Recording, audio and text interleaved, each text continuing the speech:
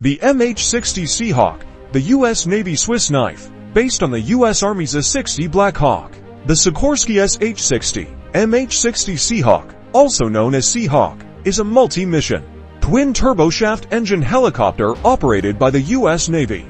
It is a part of the Sikorsky S-70 family of aircraft. The two biggest changes are a hinged tail to lessen the aircraft's footprint on ships and folding main rotor blades. The MH-60 Seahawk is a family of helicopters used by the United States Navy for a variety of roles, including anti-submarine warfare, anti-surface warfare, search and rescue, and utility transport. There are several variants of the SH-60 Seahawk, each tailored for specific roles. Common variants include the SH-60B, SH-60F, HH-60H, MH-60R, and MH-60S.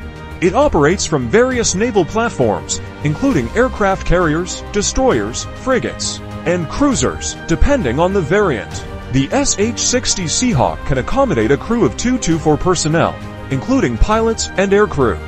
The Seahawk is equipped with advanced sensors and avionics for maritime surveillance and targeting. These may include radar, sonar, electronic warfare systems, and other mission-specific sensors.